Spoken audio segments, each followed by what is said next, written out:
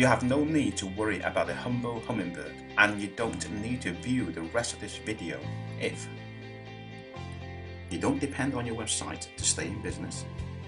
You have no competition. You've already confirmed that a mobile responsive website is not the right fit for you, as LinkedIn has done, and you have an alternative mobile strategy.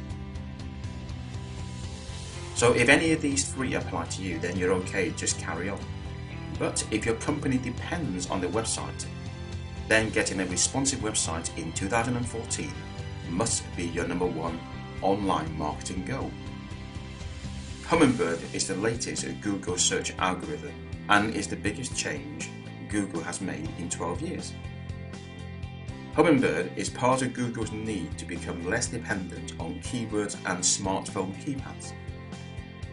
The three compelling business reasons that drove Google to release Hummingbird to wreak havoc on your business are: Number 1. Lengthy questions.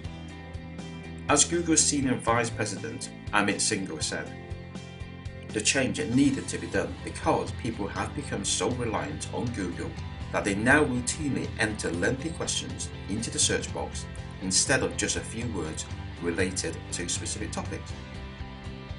Number 2. Mobile devices.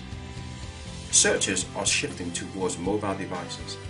At some point in 2014, searching a mobile device will overtake computers.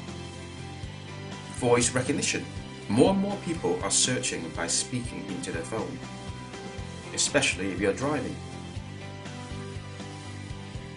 Where's the nearest McDonald's takes 2 seconds to ask Siri, but 20 seconds to type on a keypad. In effect, Hummingbird now favours mobile responsive websites over websites that are not mobile responsive.